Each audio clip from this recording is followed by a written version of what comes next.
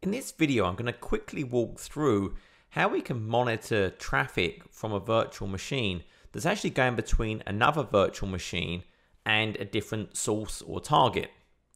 So typically, if we're using Network Monitor, the first thing we have to do is in Capture Settings, if we want to monitor traffic that's not for this host, it's not the source or the destination, for the adapter it's listening on, you have to turn on Promiscuous Mode or P mode. So that's the first thing I need to do. But additionally, with the Hyper-V switch, it won't see traffic for other virtual machines anyway. So in this case, I want to capture traffic from my file server. So I'm going to look at my settings.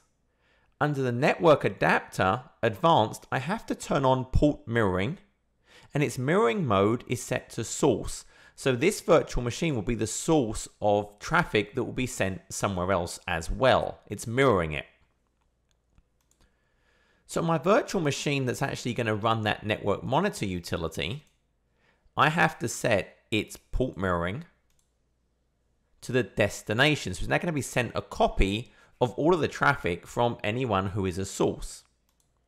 At this point now, I can start the mirroring. And the first thing I want to do is I start seeing a lot of traffic straight away. So I might want to load a particular filter. Actually, I'll look at my history. I just want to see SMB2 and SMB3 traffic. SMB2 includes SMB3. And I can see various types going over here. And what I want to show is on my file server, I actually have a text file. And I'm going to load that from my local machine. So I'm going to double click on that, and I can see the content of that file. I'm going to close it. And what I now want to do is in that Network Monitor, I want to show that traffic was captured. So I'm going to stop it, and I could manually search through here, or I can say the contains Savile text. I'm going to apply that filter.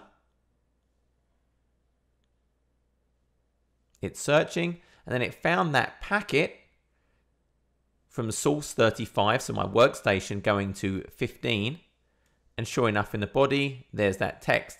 And just to prove, if I look at this machine, this is .10. So it now on a Hyper-V switch captured traffic for another VM by using the mirroring and setting this to promiscuous mode. And that was it.